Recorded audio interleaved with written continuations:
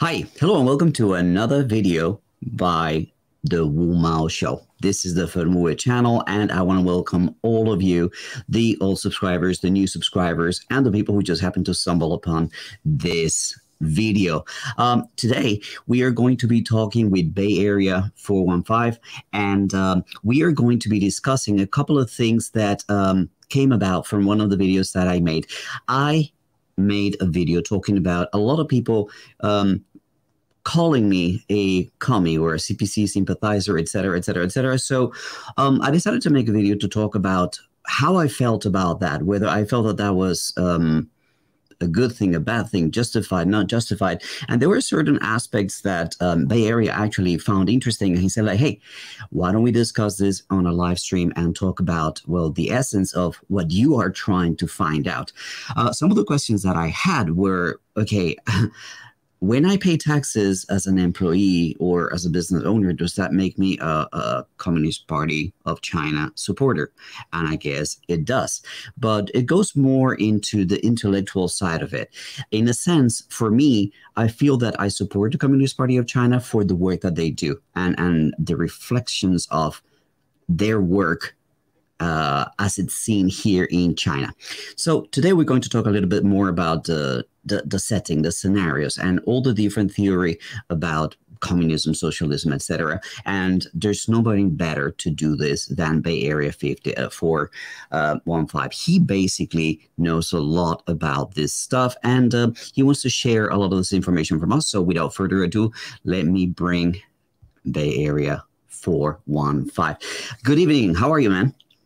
Good evening, Fernando. Thanks for having me. I'm really excited about this. Finally getting the chance to talk about, my favorite subjects, political subjects, ideology, a bit about China, and clarify the air about a very, very convoluted, kind of confusing area. I know a lot of people are in your seat right now, especially, watching China and how much it's grown, but not really grasping or, even having a different perspective about communism and things like that. And really just want to set the stage on how to understand it. So glad to be here. One thing that I want to do first, that I see that there are a lot of people watching. Could you guys let me know how the sound is? I see that Noel is there. He was doing some work when you were doing your live stream with Daniel. How's the sound? Because I often come out a little bit low. Could somebody let me know in the comment section? I would appreciate it. Yeah, sound looks All like good. sound is all good. So, All right. So the first question before we go actually into the topics, what moved you to send me that DM on Twitter from that video that I made? sure. So, I think it's not just you that is kind of having these not only questions from other people, but questions about yourself and where do you really stand on, understanding Marxism, socialism, communism, and especially, as a Latino myself, I know how communism is in Latin America versus Asia versus other parts of the world, and how, China's development of their communism is different from how Venezuela is doing their government right now, or Nicaragua or Cuba, and how, our experiences as Latinos versus, witnessing China's growth, miraculous and extraordinary growth is very telling, but also Mhm. puts us in a position where it's like, I really like what this government is doing and everything, but we've been inundated with a lot of either propaganda on both sides or, really trying to understand what these definitions are and where do I really stand on, if I support the CPC or if I support the ideology even, do I even call myself a communist if that's the case? And I say it loud and proud on my channel. I am a communist, a Marxist-Leninist. And that's what led me into supporting what China is doing. And I've studied what China has done. All the videos that I put out, most of the videos that I put out, really hone in on the books, the readings, the authors, and everything that everybody that has tried to explain what socialism with Chinese characteristics is, the CPC, is China imperialist, and everything that all these questions that we get with a massive country like China, but also, you know, comparing that to Latin America and seeing what are we seeing down there, you know, comparatively. So when I saw your video, I was like, you know what? Perfect opportunity. I know a lot of people have also been saying, hey, have you watched this guy? Y'all should you know, connect. Y'all should do something. I was like, you know what? This is actually a perfect opportunity to do that. You know, so it worked out, and I think. You know, thank you for having me in such short notice, especially right after that video. But, you know, hopefully I can really help out, clear the air, and see where we can go from here. Sure. I think that the first thing to do is we've all YouTubers here in China, we're actually showing you guys what life is like, what communism in practice is like. So I want to go a little bit behind the practice, the experience, what we're able to show you, and talk a little bit about the theory. So first of all, my understanding, and I'm here to be educated, and I hope that you guys are watching to be educated as well. My understanding on communism is more towards where a country gets its income. As in, for example, in China, the land is owned by the government. If you buy a house, for example, you get a lease for 70-something years. There'd be modifications to that law, but that's in essence communism. Like the means of production belong to the state, or key means of production belong to the state, and that's where they generate income for the country. My idea of socialism is what you do with that money. You could be a capitalist country and have socialist policies that actually are going to spend the money in helping the people, in helping society, in building infrastructure. That's my very simplistic understanding. So I give the microphone to you, the time to you to correct me or I don't know, validate what I just said. So where am I right? Sure. Where am I wrong? Well, we have to kind of start with a little bit of history on what really happened during this the time of Karl Marx. In this sort of era, we had the Industrial Revolution, where lots of commodity, lots of capital, lots of things were going very rapidly, and you know, there was a vast improvement in the standard of living compared to the other eras of feudalism, master slavery, and whatnot. But there was still this very anti-capitalist sentiment, especially among workers, because that's basically consumed their life. And there were a lot of thinkers, especially utopian thinkers, that were very anti-capitalist, that say, you know, why are we doing this? Why should we? You know, there can be something better where everybody just gets what they need and works as much as they need for society to function and things like that. However, these were, like I said, utopians and what we call utopian socialism, where they were adamantly anti-capitalist. They had critiques about society and were aiming for something better, but they didn't have necessarily the steps or the science to get there. Marx and Engels comes in and saying, hey, we actually can put a science behind this in trying to understand our material world and how it develops. So long story short, when we get to the idea of communism, it's more about economy and the reality of our world rather than, you know, a type of system of government. Marxism is not only a political ideology, but it's a way of observing the world. And that's why you see different classes of Marxism, not only in politics, but other areas as well, that takes a more class approach, like, you know, the gap between the rich and the poor and the perspectives of what that brings and this and that. So when we have this focus on class, we start to see the contradictions that capitalism brings.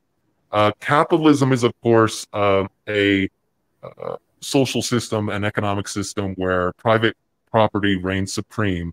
The capitalist class basically can have almost unlimited growth and are the dominant class that controls the modes of production. And because they control the mode of production and through their private property, laborers and workers are basically exploited for their labor, because labor or workers don't have anything else to sell, don't have anything else to give for their survival, except their own work. So that's why they go to these factories and go to these, workplaces where the majority of the equipment to produce the things that society needs are owned by the capitalist. However, Marx pointed out that there is an inherent exploitation to this. And because there is an inherent exploitation, it creates it creates a friction between the working class or the proletariat and the capitalist class or the bourgeoisie. So this clash really can come up to a tipping point or a climax, where the working class ultimately, according to Marx, overthrows the bourgeoisie or the capitalist class and institutes socialism and communism. The thing is under Marx, we don't think that capitalism is just a choice. We think that it's an evolution in part of our systems, a part of our societies. And that's why we say, communism is inevitable, because these contradictions and these tensions in reality or our, materialistic reality constantly shows that, there can only be one. And although capitalism has shown that the top class has been really dominant and has a lot of influence, and in ways that Karl Marx obviously did not predict, the masses and the people always show that they have the capabilities of overcoming and winning. So when you say, what is communism, what is socialism, what is, to a certain extent capitalism, it's not, sort of the mode of production is, when the government does stuff, that's socialism, and the more government does, the more socialistic or communistic is. That's actually a meme from Professor Richard Wolff, but in reality, it's more of the fact that the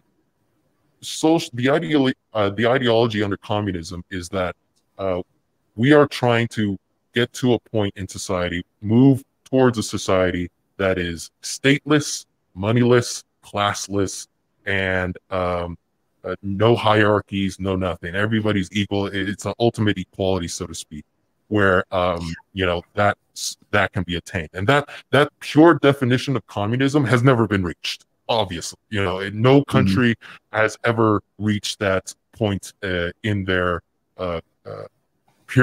history, even if they call themselves communists. Most of what we see is socialism, and socialism, even according to Marx in his, I have trouble pronouncing his Gotcha program.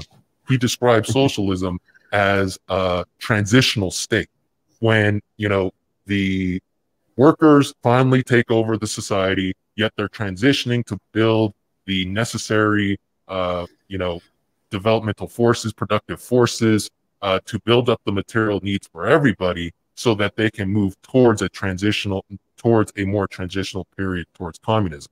And under this system, the state, under Lenin, Lenin stated that, the state is the best mechanism in order to do that. The government is the best mechanism in order to represent the people, represent the workers and their best interests under the communistic ideology. So when we're talking about socialism, it's the transitional period with the intent to go towards communism through what we call the dictatorship of the proletariat. The dictatorship of the proletariat is basically, the government that is under the communist ideology that is moving towards this transition. So, we have capitalism that, is much better than feudalism and the master slavery primitive sort of stages that we had before in history.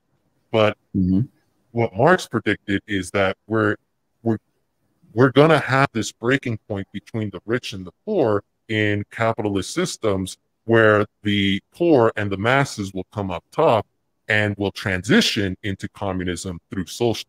So it's not even like, options as much as people say it. It's more of a 1, 2, 3, 4, 5 evolution stage for society that Marx has theorized.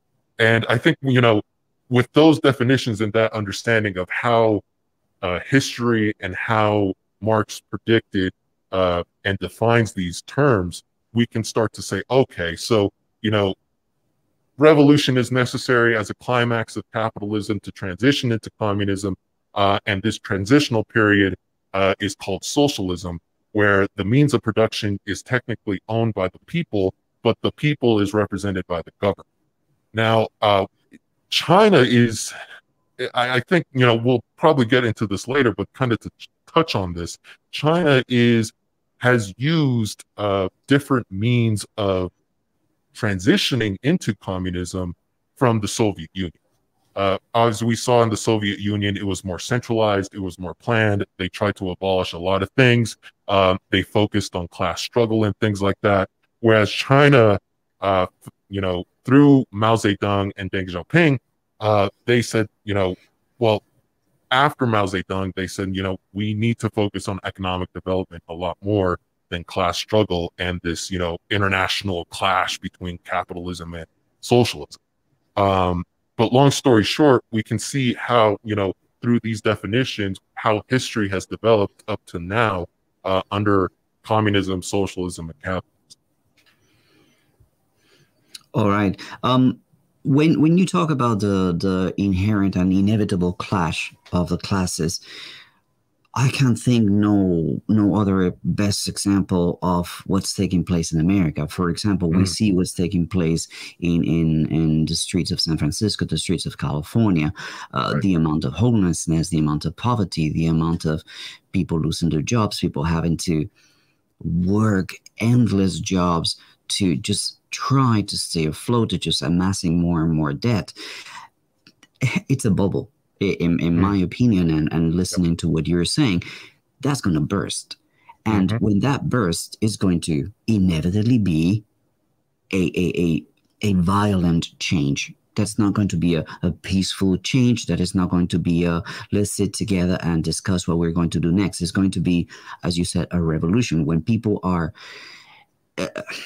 extended and stretched and pressured to the point of, we can't take this anymore, you're going to have a situation that is cataclysmic, is going to change things rapidly and with some degree of violence that we describe as a revolution. So the point is, when societies get there, the leaders that are going to come out, they need to come out with a better system. They need to come out with a system that is factual, that is real, going to put the priorities and the benefit and the well-being of people before anything else. And this is what I experience here in China. When people commented in my video, there was, oh, China is not a communist country. China is not a communist country. And I'm like, well, they have a communist party that is ruling. Is that only in name? I don't know. Is there capitalism in China? Of course. Do I own the means of production at as one of my viewers calls it, a KTV? It's actually a training, but we call it a KTV as a joke. It's just an educational center. But I own that enterprise, and I derive a profit from this particular enterprise. China's okay with that, and this is just a small scale. There's, as I said also in my video, there's billionaires like Jack Ma, there's billionaires like Mr. Ren, the CEO, founder of Huawei. So China has capitalism, but as I said also in my video, it caps it. It does not let it run wild. I also said in my video that I felt is autophagus. As in, it's going to eat itself. It's going to self-destroy, like a Mission Impossible kind of video, right. Because this continuous and permanent pursuit of profits at any cost, that's what actually destroyed the middle class of America. corporations looking after more and more profits, moving all the manufacturing to Asia. Great for China, but really horrible for America. It destroys manufacturing. It destroyed its middle class. And it's all this search for higher margins, higher margins. So if you had 2 billion profit this year, next year is going to be 2.5 or 3. We're not satisfied. And it's all being propelled and pushed and fueled by the stock markets, which I have huge issues with.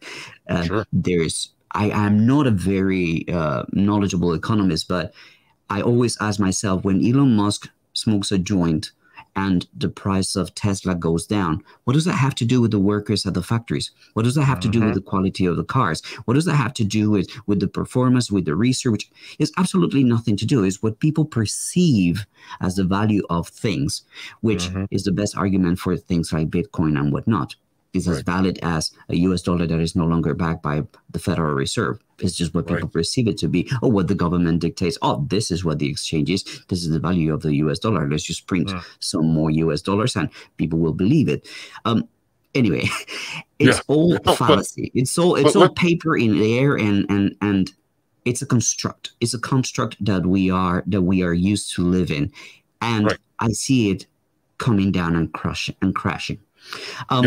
We had another topic that I wanted to visit. You have another thought, so let me put the title on the screen and see if we can tie it up. So give me your idea, and then we try to tie it up with this people on the screen. Sure. And I really do want to emphasize, a lot of people do say that China does encapsulate some elements of capitalism and things like that. As I kind of explored a bit more with understanding China's economy, I realized that, they have a socialist market economy. And when we look at markets, we obviously see it as a, capitalist feature. It's a exchange where private property exists and commodity flows between people and parties and businesses and whatnot. And it seems very capitalistic. However, in a market in a capitalist society is extremely, if not untamable. You cannot control the capitalists that are seeking profit in a capitalist market. Whereas in a socialist market, the party that reigns supreme, in this case, the Communist Party of China, obviously has a lot better sense of what should happen, how it should be regulated, and where should the allocation of money, revenue, and taxes should go. I always like this example. When Jack Ma, or let's even use you, if your communications had to come down because the CPC says, "Hey, we're taking you down," it's done. The party reigns supreme in that sense. And obviously they won't do that unless there's a security threat or things like that, which I know you're not. But in the most sense, the party reigns supreme in its regulations, in representing the people, and the dictatorship of the proletariat. But can we imagine if, for example, Chuck Schumer, the Democratic Party in the Senate, says, "Hey, you have to take down your radio station or your communication stations"? It's like, no, of course not. But we do think that people like Elon Musk has a better chance of controlling that or influencing that than some senator or some Democrat or Republican in Congress. So I think it's really important that you understand, or it's really important that people understand that it's more about who is controlling, what ideology is in control, and how that ideology is influencing everything else. So, all right, we've got these names on the screen, and to summarize what you just said before we go there, basically, I feel that communism is a tool, to achieve well-being for society, the same way that capitalism could be a tool the same way that the democracy can be a tool. It's not so much about the tool itself and its nature, it's about the craftsman. It's Hmm. about the person using that tool. Democracy could work for America. It isn't, but it could. Basically, they sold the elections Hmm. to the super PACs. So it's no longer really the voice of the people, is whatever the But super PACs. Or here's an I, interesting comment. Yeah, tell me. yeah, I mean, as a communist, I can say no. That's the natural progression of what capitalists will do. They will take More over the control. elections. They will take over the democracy for their profits. I mean, there's a great speech by Michael Parenti. When we compare um, the dichotomy of how this way of thinking, like, why are they hurting their people by sending jobs out to China and India and all these poor countries when we need the jobs? Why are they spending billions of dollars on a jumbo jet for the military when the exact same kind was developed a year ago? But in the Marxist sense, is like, of course that's going to happen because the capitalists rule. The capitalists have this influence. They want more profit. They want everything. They're not going to stop with just your elections, your votes. They want to develop, Jumbo Jet 2.0 that they just developed last year. It's going to be wasteful. It's going to be, all this stuff. So, I'm sorry. Yeah, there you go. So it's really, when people say that, these can work, is like, just wait until a capitalist can produce some profit off it. Then you'll see how they can just take it over and use it to their own, well, own benefit. And Yeah. and that's the frustrating part, that you know we we do say that capitalism, crony capitalism, or corrupted capitalism, this is where things go downhill with capitalism. But for Marxists, we say no, that's just capitalism. That's how it is. Capitalism, uh you know even when you have a reform, or even when you have these political parties saying that they want to rein it in, that's why communist parties actually have the actually can control the leash, like we are seeing with the Chinese Communist Party, or the yeah, sorry, The the Communist Party of Communist China. Party of China. Yeah, Yes, you're because right. I know, right? CPC, not CCP, everybody. So, but that's the thing. They have the not only the power, but the ideology, the discipline, the science to actually rein the capitalists in and say, no, no, no, we got to do this way and our way for the people and the workers. And we're not only seeing this in China, but also, Cuba, Vietnam, DPRK, Laos, and those that call themselves communists. So, with all that said, that's you know, when we're talking about what tools are out there, we really have to emphasize what profits can be derived for capitalists if they can run free. And we have to obviously know, if it's a capitalist system, they're gonna run free and they're gonna take advantage of that. The best example of capitalism is the healthcare industry and Mm. the pharmacy industry, the pharmacological industry. We remember that what's it called? I Shkreli, the guy who decided to just, I'm gonna Yes, pump the yes, price of this yeah, I remember. HIV medicine by 700% because I own it and I'm the only one. So F everyone. That, I mean, that's the kind of thing that makes you look at capitalism and say, like, there's got to be a better way. There has got to be a better way. All right, let me ask you about Stalin, because Dr. Blair, Sure. who's somebody that I follow on Twitter, and I'm sure you probably do, Uh, he lately he's been talking about Stalin, and he's been accused of a lot of things for defending Stalin.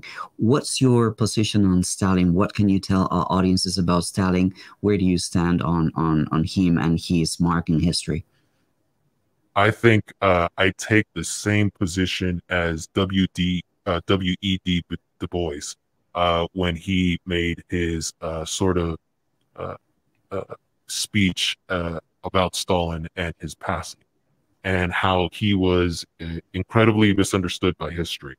Um, you know, he literally saved the world from fascism, from Nazism in World War II, while in a span with Lenin from 1920, between 1920 and 1940, creating the most powerful country in Europe and the second most powerful country in the world in little under a generation through his leadership, being able to produce all these productive forces and everything of that sort. I think there's a lot of slander when it came to Stalin and propaganda when it comes to understanding the true history of what happened there. I do want to make a plug. There is, this fantastic lecture, a Marxist analysis on Stalin about, the gulags, about the, what happened to Ukraine, the supposed, purges and things of that sort, on what happened under Stalin, and how it was heavily propagandized in the West and in capitalist circles, to the point where it was just outright falsehoods. I'm not here to deny, that Stalin was perfect. I'm not here to deny that that Stalin had his mistakes. He got rid of people and things of that sort. There's no that's not rational. But the thing is that I'm also saying that if we did not have Stalin, we would be living in a very, very different world and a much uglier world, I would say, than what is being told. This leads us to the next person on the banner down there, which is Mao Zedong. I just had the privilege and the honor and the eye-opening experience to actually cover part of the history of Mao that led to the founding and establishment of the People's Republic of China. And I say eye-opening because I really was not aware of a lot of the things that actually took place before that. I've always said it in my videos, I came to China knowing so very little about it. And all my learning has been through the 2021 years that I've been here. However, this part I wasn't really aware of. And he was a very good strategist who had a very good mind and a good way of rallying people around his ideas and his communist and socialist ideas. And communist at the time. And once he got to power, as you were saying with Stalin, as we could say about Maradona, as we could say of Michael Jackson, nobody's perfect. He made mistakes. I mean, I was talking to people from government. I said, like, yeah, there were mistakes made. However, as you said with Stalin, without Mao, there would not be a China today. Right. Nobody's perfect. Everybody's human. And what's really important is how out of these pitfalls that the Communist Party and Mao had, they came out of them stronger. They corrected course. They implemented, well, different measures that brought them to where they are today, the second largest economy in the world and within just quick reach of first place. And well, that's what we need to look at. You need to look at the person for what they accomplished in spite of the pitfalls that they had. What is your take on Mao and what's his place in history from your point of view? I think you hit it on the nail, the nail on the head right there. I think, Mao is an incredibly important figurehead in China, finding the CPC 1921 all the way through 1949, fighting in the revolution, the strategist, pushing out the KMT, pushing out the Japanese imperialists, and ushering in a extremely strong China that most people have not seen in 100 years. This was the century of humiliation they were coming out, and it was through Mao and the CPC that brought in a united China, a stronger China, a better China, united. The country was finally united from, the oceans all the way to the mountains of Asia, united as one country again, instead of a fragmentalized, war-torn, with tribes fighting with tribes, regions breaking up in other regions, and imperialists dividing the world for themselves or dividing the country for themselves. Mao was able to bring together multiple classes from the peasants to the urban petty bourgeoisie to the proletariat, the workers, and everything of that sort under the CPC. Now, it's obvious. I really emphasize how, despite all this, why scientific socialism is important. There is no dogma when it comes to socialism or communism.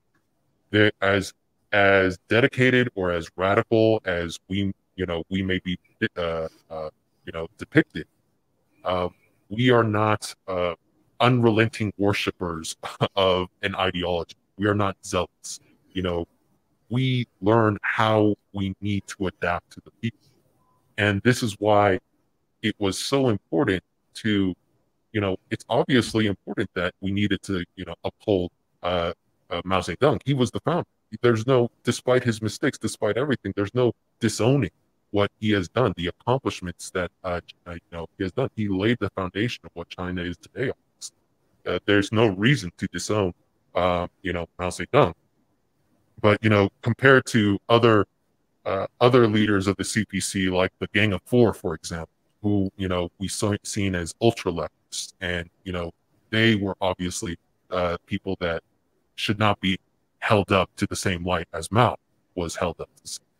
But because of the scientific socialism that the CPC abided by, they were like, okay, we need to admit that mistakes were made under Mao, whether it was the Great Leap Forward or the Cultural Revolution and things of that sort. And the important portion of that is when Deng Xiaoping came in and said, we need to open up and read. We need to use markets. We need to, adjust our perspective away from class struggle and more to economic development, because our people continue to struggle. It was in the 1980s, China had a population of 900 million, and 80% of them were still peasants, And when we had this ideology that said that things were going to be better and we need to push for better standards of living, yet we have this staggering statistic, the Communist Party adapted extremely well because of Deng Xiaoping. And it was because of not only looking at the Soviet Union, but going further back to the roots of Marx and saying, what's our material reality here? What do we need to fix here to give the people what they need? Because this is what it's all about, giving the people a better life. And Well, no, I wanted to jump in with a very, very short comment. Sure. When I look at China's development and the Communist Party, it is extremely vivid how strategic they are in their development.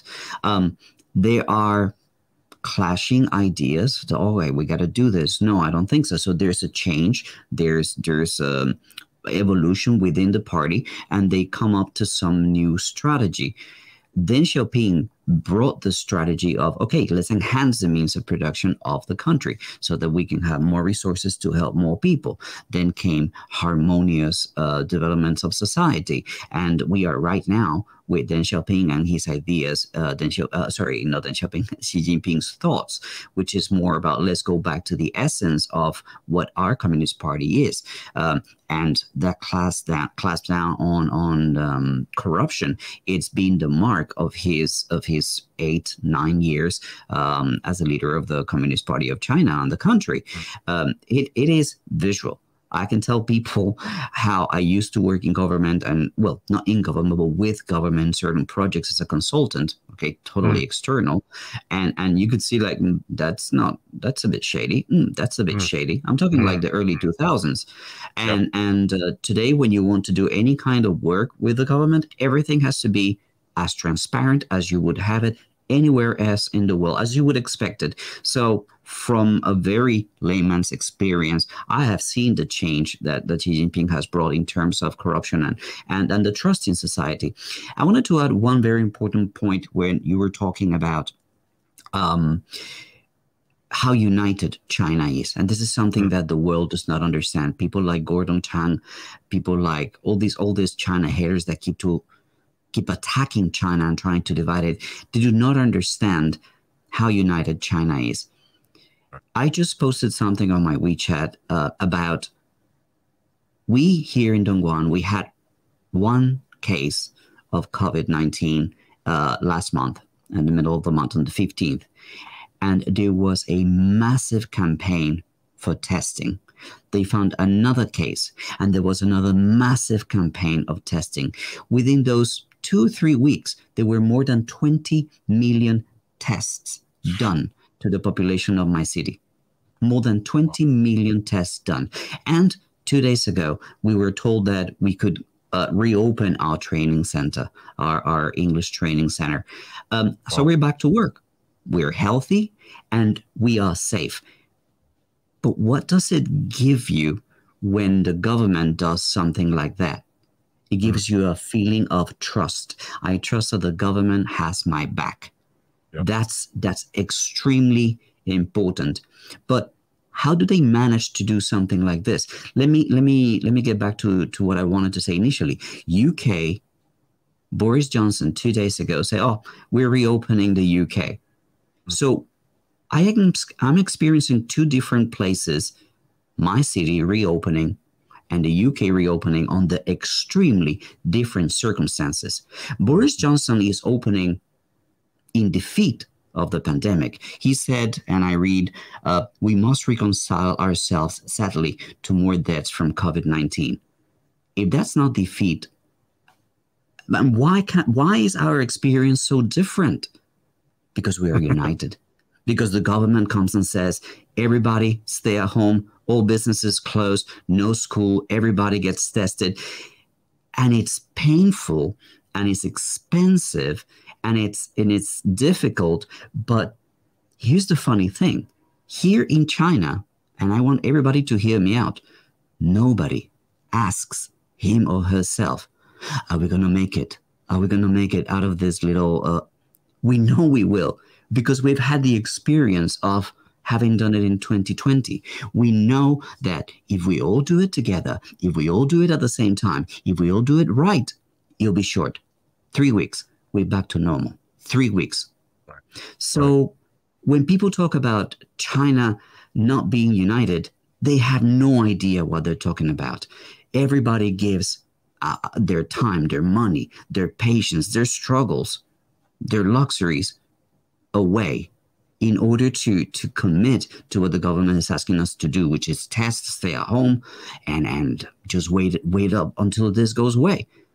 So, but that really resonates with me, because when I see that as a Marxist, I say, this rings what we mean by the dictatorship of the proletariat. And I know when people see dictatorship, it's like, I don't know about that. But it's a dictatorship of the people. The people are actually, the government is actually looking out for the welfare of the people. And why we need such a powerful word when it comes to it, we're obviously seeing that why.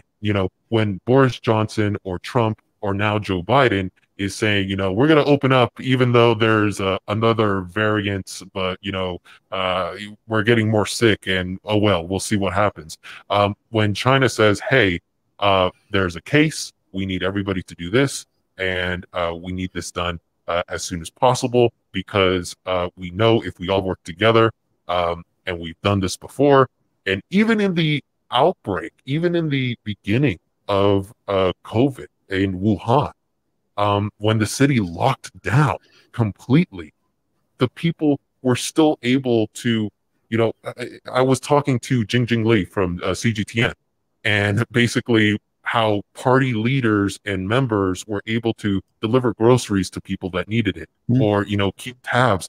Community leaders were doing all this. And I cannot imagine, police officers knocking on the door over here and bringing me food, when we're all locked down. I cannot imagine, when I was talking to Jing Li, we were talking about the evictions that were happening in the United States during COVID, whereas compared to China, it's like, I never heard of that. This is a crisis. Everybody, obviously needed to stay where they are, even if they couldn't pay their rent and everything like that, and obviously the government came in and things started to work out later. But I was just really it's night and day when we compare the governments and the people, and how, the governmental influence is more trustworthy because of the, what I say is the ideology, but others, may have different opinions. But what, when I see democracies, liberal democracies outside in the West, struggle, they obviously, I obviously see it because of money. I obviously see it because, hey, we need our workers back in the factory. Elon Musk is threatening the governor of California to move his factories down to Texas if they don't open up their workers, or if they don't open up their factories for the workers, all the way down to, our economy is down. We have to open up. The state is suffocating because of the economy.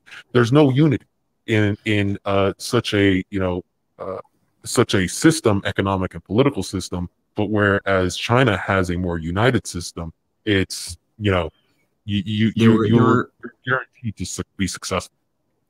There are a couple of things that I concluded. One of them was that, well, America is all about individual freedoms. So people deciding not to mask up, it doesn't register in my head. I mean, why? Why would you do that? Why would you not just... And I thought that there's this whole idea of individual freedoms, but there's also this whole idea of we can't do what China is doing. We can't accept that China is doing it better than we do. If we do what they did, we're accepting their leadership. Right. So I think that there was a component of egos from a lot of Western countries that's like, we can't force our people, impose our authority as government, and tell people to do what China is doing, because then what are we if not followers, not leaders anymore? They were saying, sure. Just one quick point. They were saying the Wuhan lockdown was authoritarian measures, but 3 months later we had our own lockdowns. Look. This is the end of my post on my WeChat moment today. I say, because we are united and we trust that the government will put health before wealth, which incidentally reignites our economy faster. Oh. We were back. Look, I went to Wuhan earlier this year, and they told me, yeah, public parks reopen on April 8th, 2020. I'm like, what? This is Wuhan, well, not the epicenter, but the place where it was found, and the place where the world knew about COVID-19, and the place that was locked down first. And by April, they were already open? That's 2 months. That's eight weeks. Yep. So that's the short-sightedness of certain governments. If you impose measures widely, you will be back on track in no time. There were some people commenting in one of my videos like, oh, I think it was a British person. If you're watching, thank you for your comment, because I'm bringing it up here. Like, we're going back. What should we do? I'm like, I don't know what to tell you. All I can tell you is that I feel very sorry for you and the government that you guys have chosen to elect, and the people that you have chosen to have in power. Because if you close Bristol for 14 days, but Liverpool is open, well, when the lockdown ends up in Bristol and people from Liverpool start visiting Bristol, they're going to bring the virus again. So unless everybody does it at the same time, it's not going to work. So anyway, I want to move on to the next topic, because the next topic it's a heavy one. But if you have any last idea, let me know. No, but that was the thing. I was going to say, it's more about the economics of these sorts of things. When we see, why one city is opening over another versus the outbreaks and things like that. And when we have conservative governments versus liberal parties kind of, take over, we're still kind of seeing the struggle. Boris Johnson or Joe Biden, we're still seeing variants explode of COVID-19, and we'll see how it goes. But it does seem like wealth over health is the motto here, rather than health over wealth. And the thing is that the longer they keep it loose, they don't get it under control, the longer it will be necessary for us to keep you guys in quarantine, to require, you know what I mean? The faster you get it under control, then the faster we can continue and resume our global trade and global travel and all these things. It is you holding it, Mm-hmm. holding the line. It is you holding it from actually taking place and happening. All right, Bay Area. I want to go into the next topic, which is one that I also made a video about this, and I got a lot of backlash. I don't know if you ever Okay. watched that one. When I talked about the case of Venezuela, right? Mm, The question is sure. why communism manifests itself so differently in different countries. Is there any spelling mistakes? Manifest? No, that's fine. No, you got it. You got it. I've, I've experienced Chinese communism, Mm-hmm. and it's without a doubt a fantastic system that delivers to the people. Mm-hmm. But when people talk to me about Venezuela, when people talk to Mm-hmm. me about Cuba, well, obviously we need to talk about the embargoes. Mm-hmm. We talk about how the model, the communist ideal and the communist system hasn't been allowed to develop because of the embargoes. And my Right. point when I made the video about Venezuela is that China played it. Remember, going back to being strategic, Mm-hmm. China played it right. They Mm-hmm. made themselves strong. They made themselves powerful. They made Mm-hmm. themselves, they made the world depend on China. Mm-hmm. And now they actually have the upper hand. Communism in Venezuela, for example, was they were not ready to do it. Do you know what I mean? They just imposed bans and that's it. They never had a chance. Mm-hmm. My question is, do you think these countries ever had a chance? Could they have played their cards a little bit better? Unfortunately, I think when it comes to Latin America, especially, um, we were always under the boot heel of the belly of the beast, the American Empire. You know, ever since the Monroe Doctrine that gave the United States a free range in Latin America from the Mm, banana republics that basically had these wealthy capitalists from the United States build roads, communications, infrastructure, everything for these countries, and literally took out the dictate or took out the governments because they thought they were threatening their wealth. America has always had this overwhelming influence in Central America. Um, and when this is why I really enjoy Marxism Leninism, because it really makes us look at the actual history of these countries and how they developed. Um, when we look at China, they were obviously in a different position than Venezuela, Nicaragua, Cuba, and things like that, in a way that, you know, they really didn't necessarily directly had a conflict with the United States. I know the United States sort of funneled money and support to the KMT so they would win and things like that, but there was a larger sort of predicament during the Cold War. And knowing the United States and knowing how short-sighted they may be, um, China was pinned, the Soviet Union versus the United States. And when Deng Xiaoping saw that they needed to open up and reform, United States used that and really said, okay, they're just going to introduce capitalism, and they're going to go back to liberalism, and this is a evolution towards our our way of life rather than more towards communism.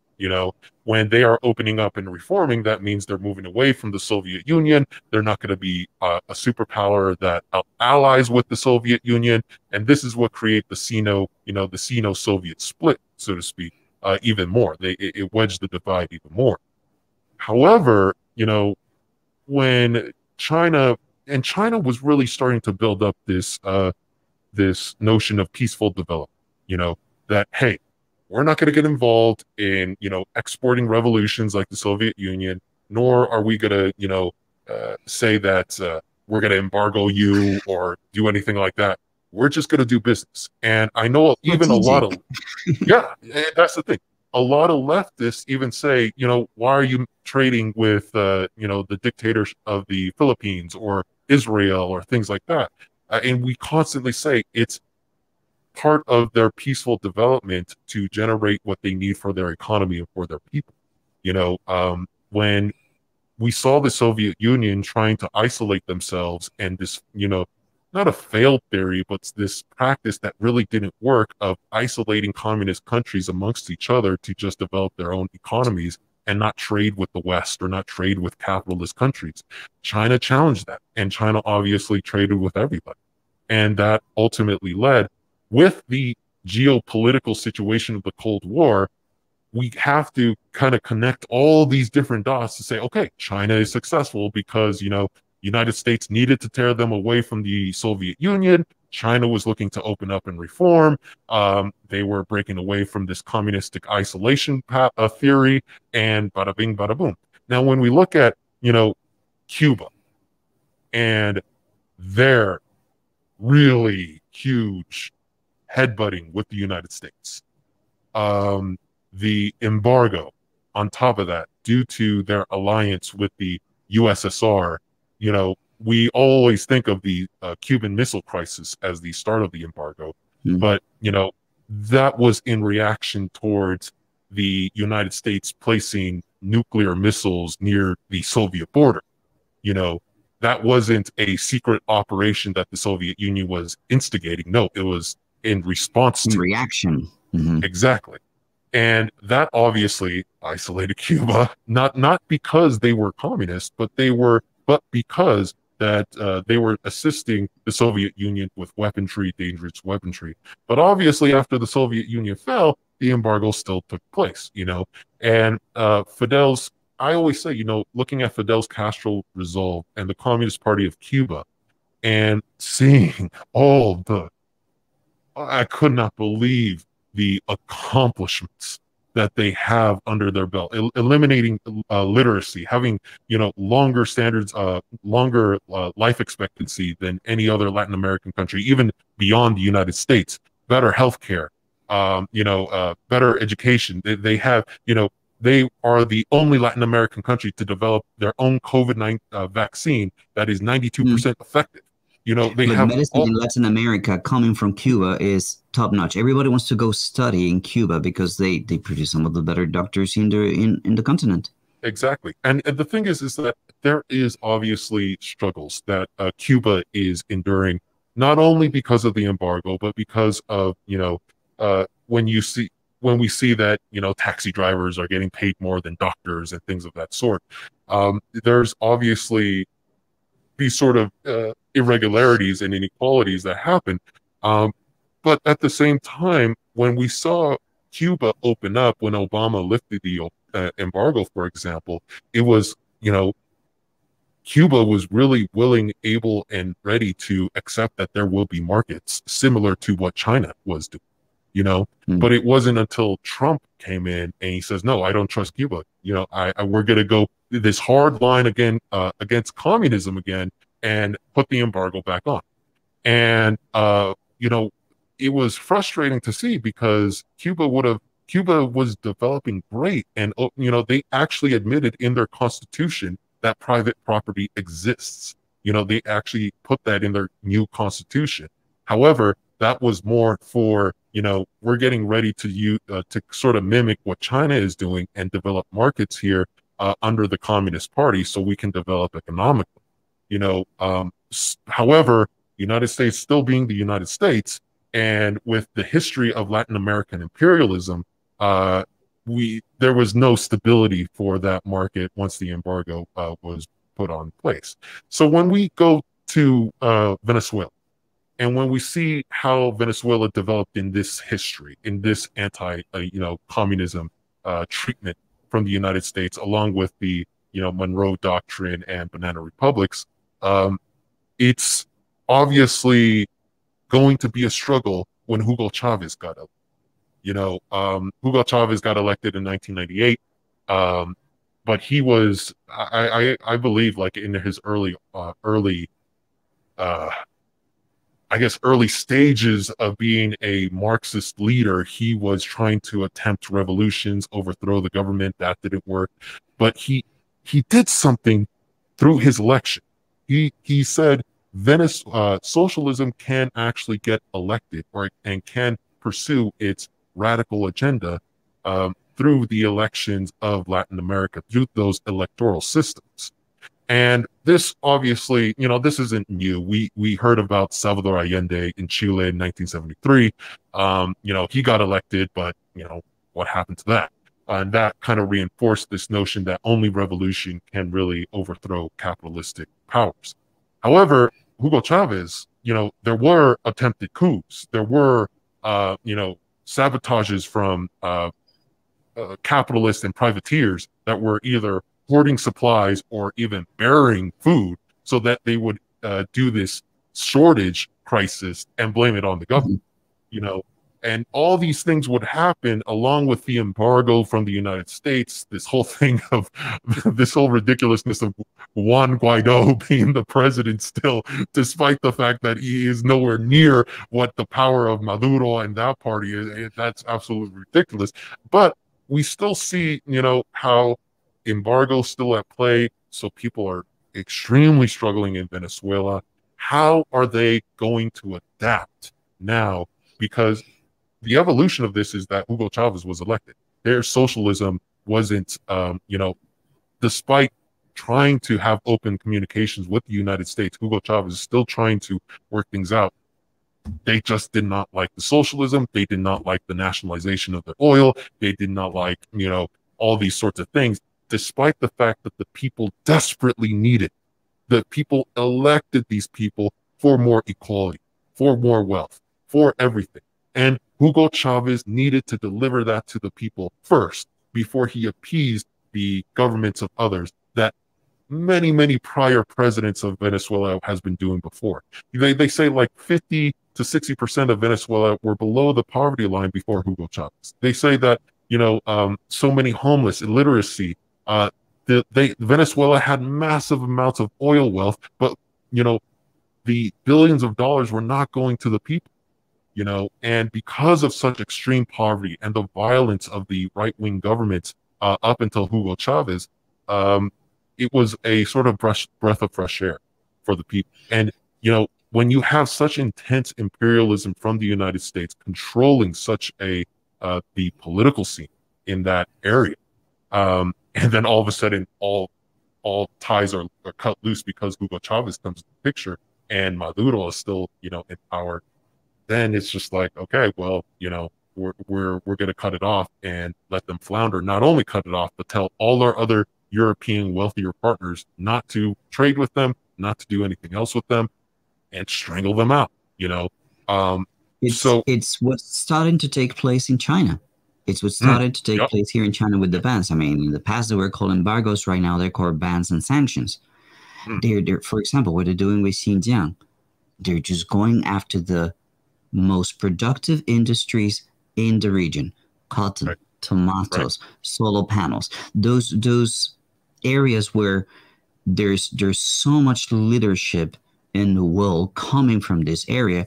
That's what they're going and trying to disrupt. And Blinken just last week, and I did a show with Marco Olo the other day, he just blanketed all of China all of a sudden. He just said, like, there's forced labor also in all areas of China, not just Xinjiang. So we invite all of our partner countries to stop basically trading and decoupling from China, not buying products not only from Xinjiang but all of China. I mean, you can actually listen to that short clip from the the Secretary of State, and you be just surprised to know that my battery just died. I'm just switching it out very quickly. So all right, no worries.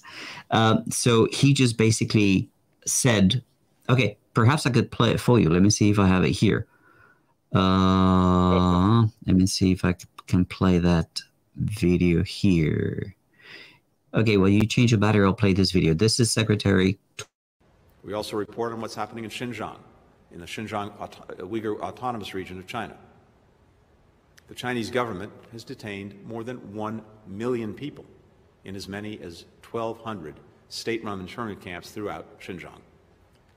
Many detainees are subjected to physical violence, sexual abuse, and torture to induce them to work, producing apparel, electronics, solar equipment, agricultural products. And while the practices are the most egregious in Xinjiang, this year's report notes that China has subjected its citizens to coercive labor practices in other parts of the country as well. Did you hear that? I did. Did you hear that? And so he's just saying that, let me change the order here. He just said that it's all of China, basically. Forced labor is all of China. And now let's invite all our partner countries to decouple from China. It's the same that they're doing, or that they've been doing to Cuba, to Venezuela, and to many other countries. But my take is China is ready to take on these sanctions. I mean, China has built such a strong middle class that they can support the economy and not be as affected. And when you talk about Venezuela, I liken it to America.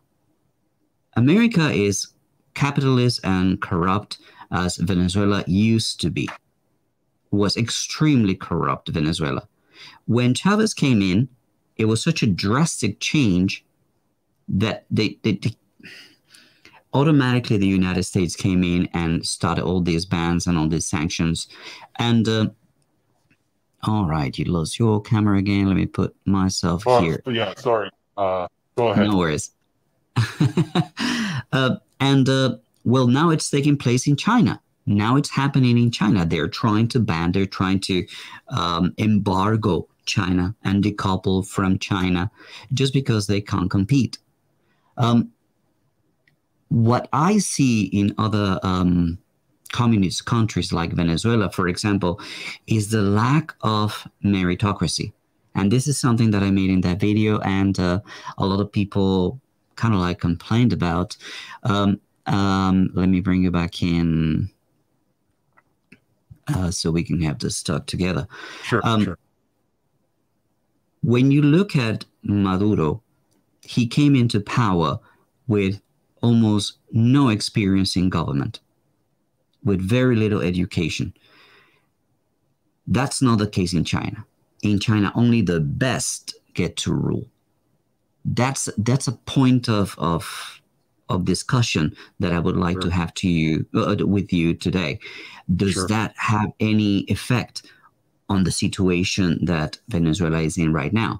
Does that complicate things moving forward? As in, if somebody with a lot more baggage, with a lot more experience in government, were in government leading Venezuela, would there be a way out that could be, devised? What do you think is the effect of having a leader like Maduro and his particular education and preparation on the situation of Venezuela today? Well, we got to understand that there's three caveats to Venezuela. First off, the ruling party, the PSUV, I think that's the United Socialist Party of Venezuela. They are not necessarily a communist party.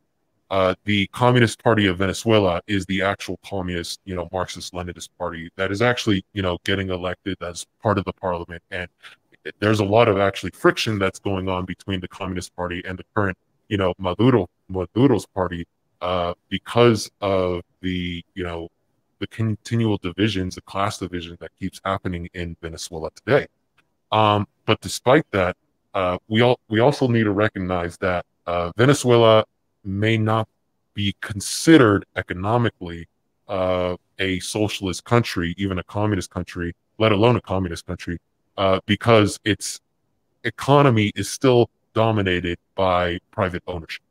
I think that 80% of the market and 2/3 of workers are still under private capitalist ownership.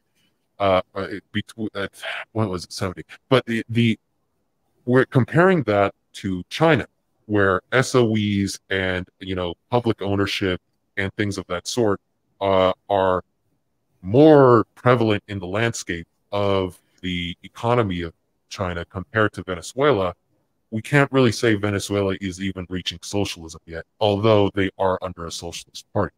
The third thing is obviously, Marxist, Leninists, and communists do believe more revolutionary means of overthrowing uh, capitalism versus, getting elected and starting to push for massive reforms under the current system.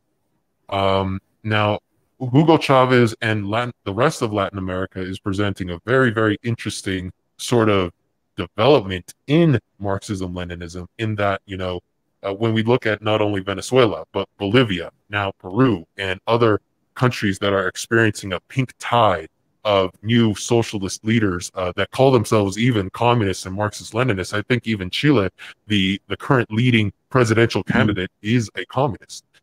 But they're using electoral means to get there rather than revolutionary means or overthrow and things like that. And by the way, revolution does not necessarily means the typical way of violence like guns and everything like that. Revolution can mean many sorts of things like mass demonstrations, mass movements, civil disobedience, and things of that too, in compilation with other more radical means. So with these three caveats, I have to, really say that when we look at the CPC and its evolution from 1921 to just 50 members all the way to today, 95 million members, we obviously see the struggles that came with that too. There was a lot of trial and error that they had to go through, not only through winning an entire revolution for China, but also, the Great Leap Forward, the Cultural Revolution, Deng Xiaoping's opening up and reform, the corruption that came in with it, especially in the 90s and early 2000s, how they had to combat that corruption and how to instigate more meritocracy and more tests, examine. I mean, this has been a long evolution of trial and error rather than just, we're just going to get in there and just do some tests for meritocracy and things like that.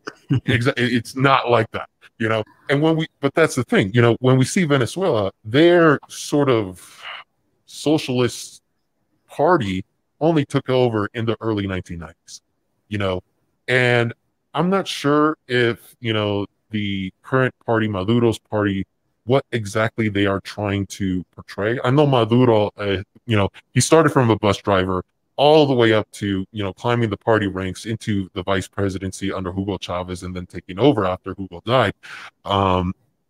It's really a delicate situation.